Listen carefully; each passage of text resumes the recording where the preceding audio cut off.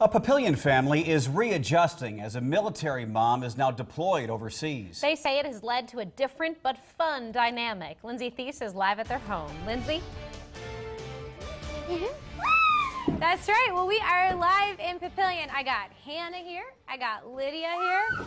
And hiding up in the fort is Liam. This family, let me tell you, I always hear about, different situations. There's no such thing as your traditional family anymore in terms of making it work, especially as we think about school starting soon. This family and the way that they are making it work day by day is so interesting. They deserve their own reality show. Take a look. Okay. He likes to put his own socks on. Jason Bailey may look like your typical parent. Okay. But as many parents know, there is no such thing as typical. It started in 2012 when Jason met his now wife, Courtney. With that, he joined a family, gaining 3 children, Hannah, Lydia, and Seth.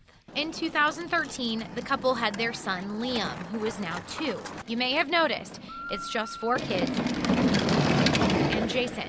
That's because Courtney Bailey is active duty U.S. Air Force. She's been deployed overseas since earlier this year. It would be better for us to stay and for me to suck it up.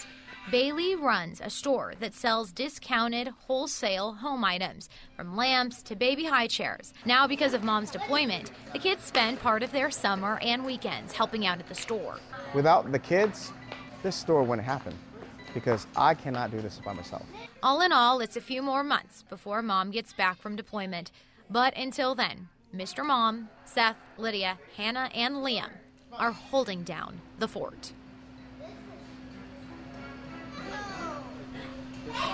And back out here live. I think I have finally figured out why we wanted to do the story. I think Jason is getting some free...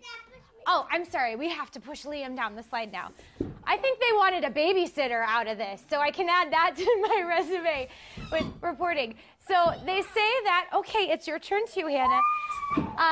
Jason and Courtney Bailey say that the kids have definitely helped them decide what they're going to put in their store. They have a lot more kids' toys.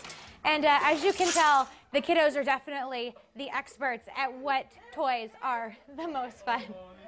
We're in Papillion today, reporting live. I'm going to send it back to you, Jen and Craig. And Lindsay's hearing those 3 magic words that all kids often say. Do it again. Do it again. Do it again. And I love when the toys just always get totally dumped. Well,